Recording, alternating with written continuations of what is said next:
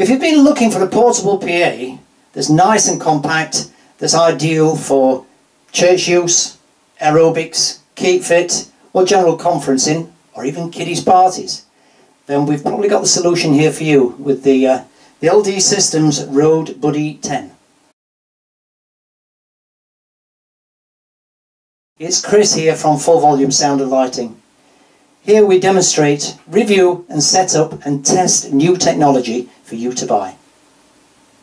If you're new here, make sure you click the subscribe button down in the corner there.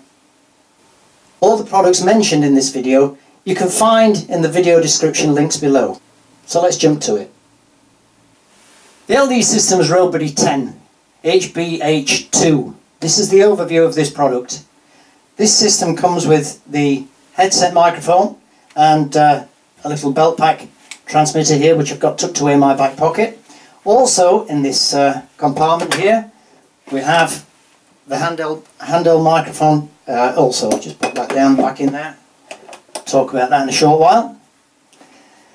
Well, today we're going to be looking at this highly flexible battery powered portable PA, the LD Systems Roadbuddy 10 HBH2. In the bottom compartment here we've got 8 hours of usable battery life. It's 480 watts of peak power and an onboard Bluetooth player.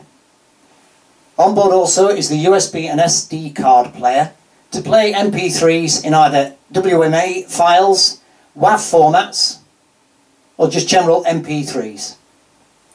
There's also, here, we have a little infrared remote control which is included to operate your USB or SD card files.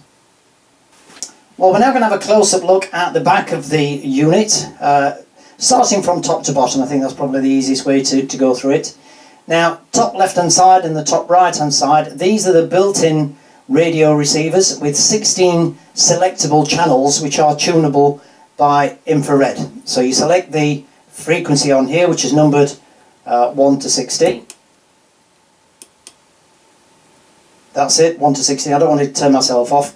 But you select it on there and then you can pair it via infrared with your belt pack receiver, which goes to the left-hand device, and on the right-hand device here we've got the handheld transmitter which is stored in the top compartment, which I can show you in a short while.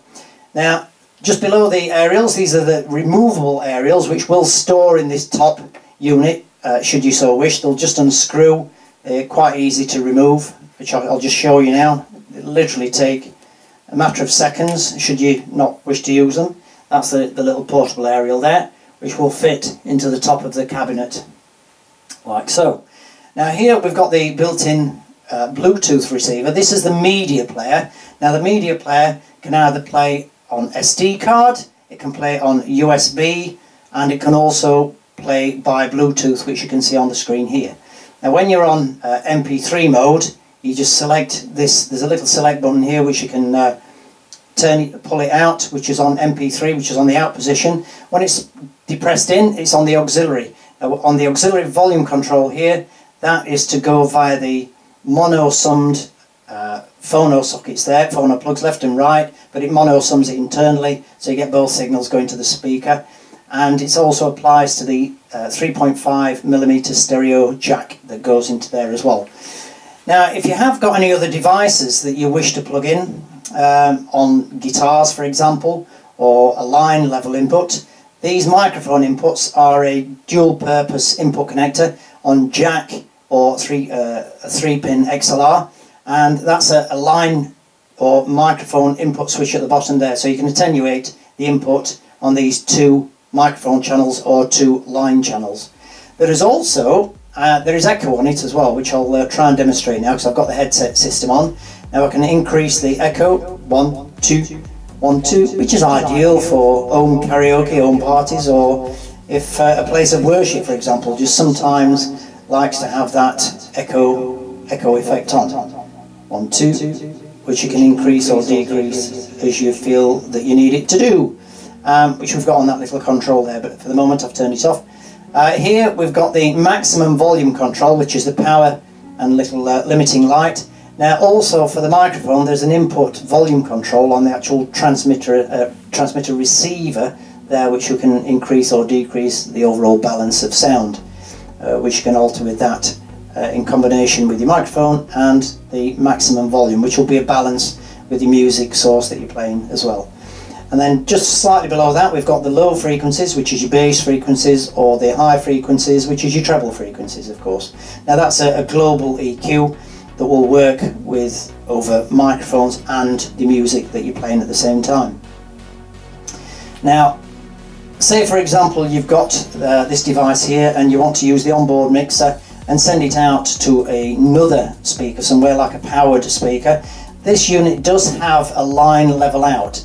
So you've got a powered mixer or another amplifier with a pair of speakers that you want to send a signal from this mixer here out, you can come out via the line level out. Now at the moment we're using it on the built-in power, which you can see, and on the built-in power it's actually charging the battery as well, which gives a battery condition there, as you can see.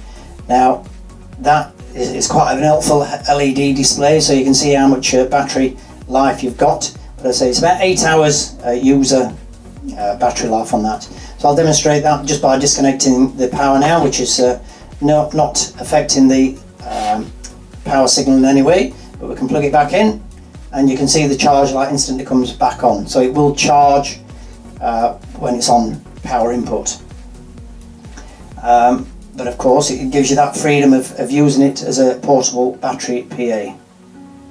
Now we'll have a quick look at the top sections, the cabinet on the top. I'm going to zoom out now and then just to let you have a look at that. We're now going to have a little demonstration of the, just disconnect the power from it. So it's now currently working on battery, which I'm swizzling it round.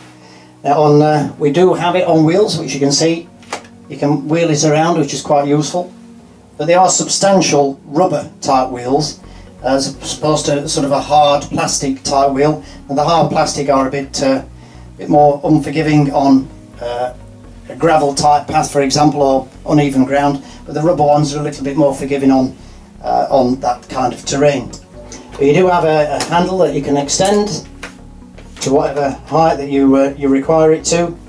And also on the top here, I shall move this around and just give you a little insight into it. Just open that, you press it, and then inside there is a little storage compartment which we can use for the handheld microphone, which sits in there nicely.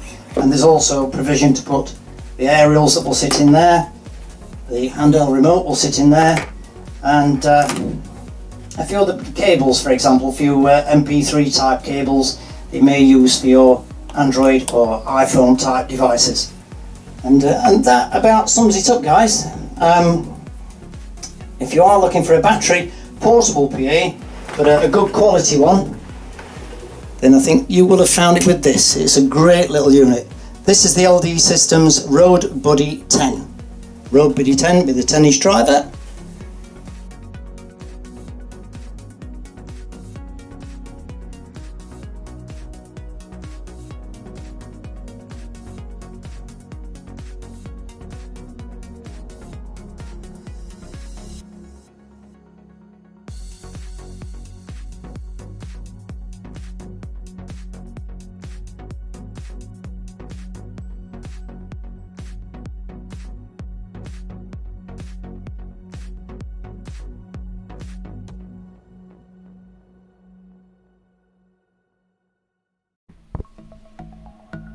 Come down and check it out in our showroom.